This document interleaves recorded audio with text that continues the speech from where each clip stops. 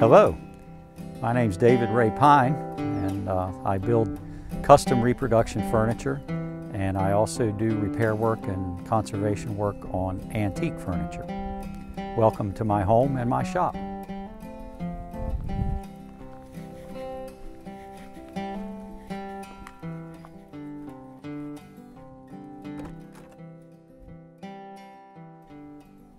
I worked in 3 different shops before I went out on my own. I started out in Clark County working for a small business, building reproduction furniture and doing repair work, refinishing, that sort of thing. Then later I moved to Harrisonburg and got a job there with a larger company that had a line of furniture that they built, again, antique reproduction in style. One of the fellows I worked with in that shop went out on his own, and I went to work for him. After a couple years, I became dissatisfied in that position and decided to go out on my own. I'd started doing some moonlighting, working evenings and weekends, building furniture for friends and family friends. And that just sort of morphed into the business to where, by word of mouth and by way of doing craft shows, people found out about what I do and how I go about it, and started ordering furniture from me, and it's been a business ever since. That was in 1976. So I work with a combination of power tools and hand tools.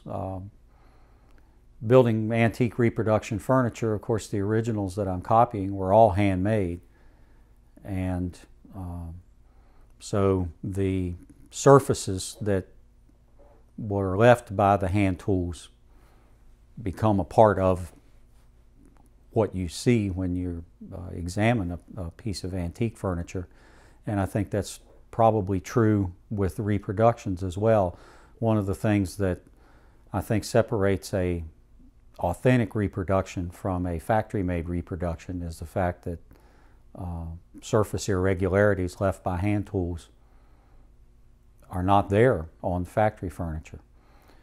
So I use power tools to rough out the stock and dimension it, and then I use hand tools to remove the machine marks and level up surfaces.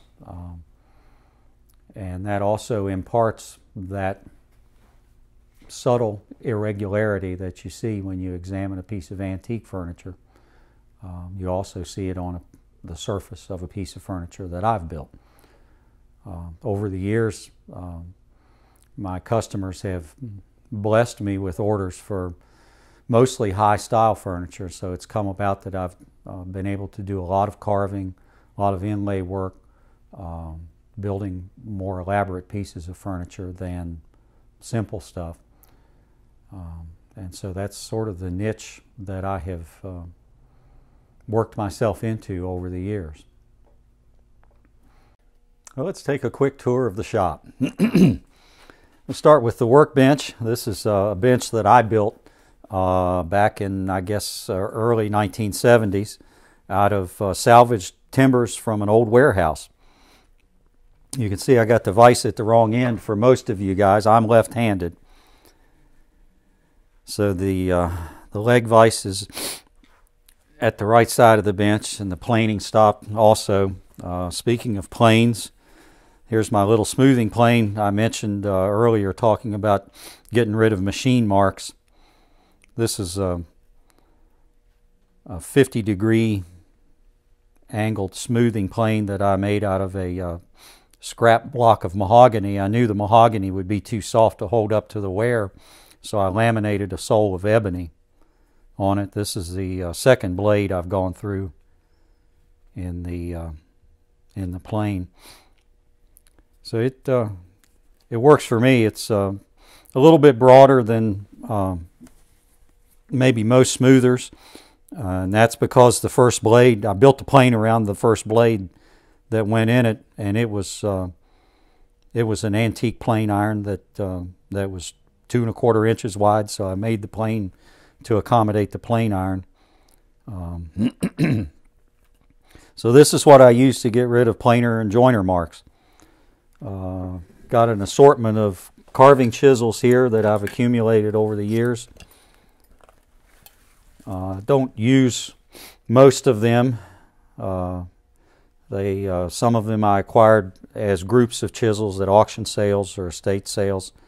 Some I bought because I needed this or that particular shape. So I've got a big variety of tools, not all of which I use all of the time. Here's one of the first tools I ever bought. I bought this gouge. It's a Buck Brothers, although it's not marked as such. The marking was on the end of the handle, which I cut off. It was about that long originally. Didn't fit my hand. That's, I guess, one of the first carving chisels I ever bought. I bought that in 1971, back in the day. So the bench is where a lot of the handwork takes place. So I've got most of my hand tools right close by.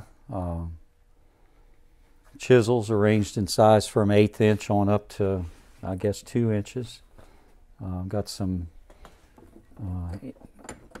in-cannel gouges, scraper burnishers, and mortising chisels.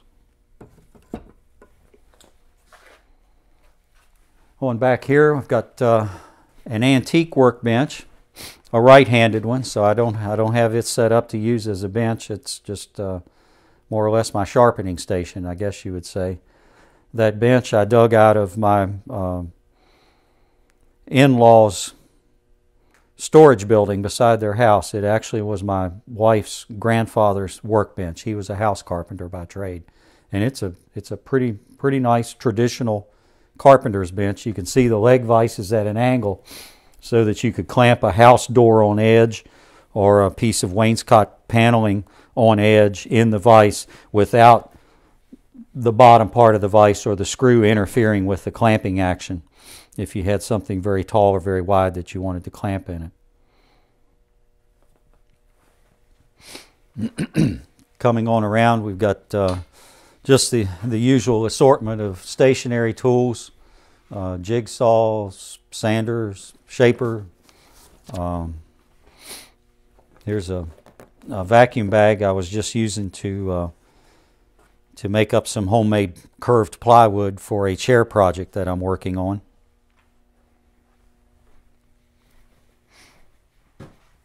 Here's a repair project that just came in yesterday. Tripod table, and it's got a loose leg. All the legs have been broken off and repaired. This one's been split, got an old repair there, and it's loose again, so I'll be to tighten that up.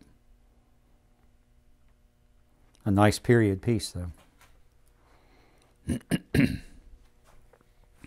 Here are some panels that I'm gluing up for a project for a friend of mine. That's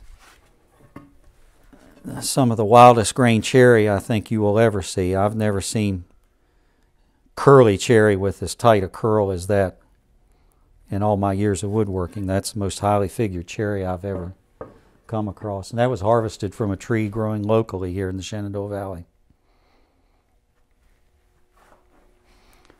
Coming on around, we've got planer, thickness sander, drill press, joiner.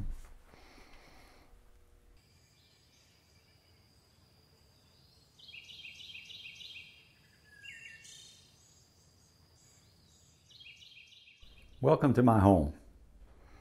We're in the dining room, and so we'll just take a little walk around. Here's a little mahogany breakfast table that I built several years ago, drop leaf, and it's got a swinging leg that folds out to support the leaf when it's up. Pretty common article of furniture in the 18th century. They liked small pieces that were portable and multi-use, multitasking. Moving down here to the corner, it's a corner cabinet that I actually made out of leftover lumber. I describe it as my scrap wood cupboard. I had taken a commission for a drop leaf table and ended up after the project with a lot of narrow and highly figured wood pieces that weren't appropriate to go into a table, so I utilized them in making a corner cabinet.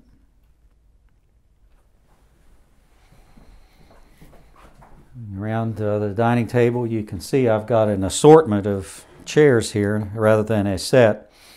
That came about, I do a lot of chair work, and it occurred to me that if you're building a set of 8 chairs, it only takes an eighth longer to cut out a 9th one. And so over the years I've accumulated an assortment of side chairs. You can see some carving in the back here. That's called a Prince of Wales feather. And then we've got some drapery and festoons. A scallop shell. The interesting thing about the Queen Anne style chair is not just the shape of the back, but if you look at the void or the opening, you can see another shape. So this is kind of a parrot. You see his little beak here. This is a Philadelphia style chair that would have been called in the 18th century in the Quaker taste. You can see there's a place for a carved shell like the Rhode Island chair has on it, but there's no shell there. That would have been ostentatious. Instead, they relied upon the figure of the wood to provide all the embellishment that the eye needs when you look at it. Here's a side chair that I copied for a museum in North Carolina. This is an exact reproduction of a chair that was once owned by James Madison. The original was built near Fredericksburg in Virginia. And there are a number of chairs still in existence with this style back, with either 3 or 4 slots and the heart-shaped cutout, probably all originating from that Fredericksburg area. And last is a hanging corner cabinet that I made to store my wife's collection of Spode Christmas china. She had accumulated enough of it that we felt we needed a corner cabinet to store it in. Thanks for coming by to see my house and shop, and thanks to Wood & Shop for bringing it all here.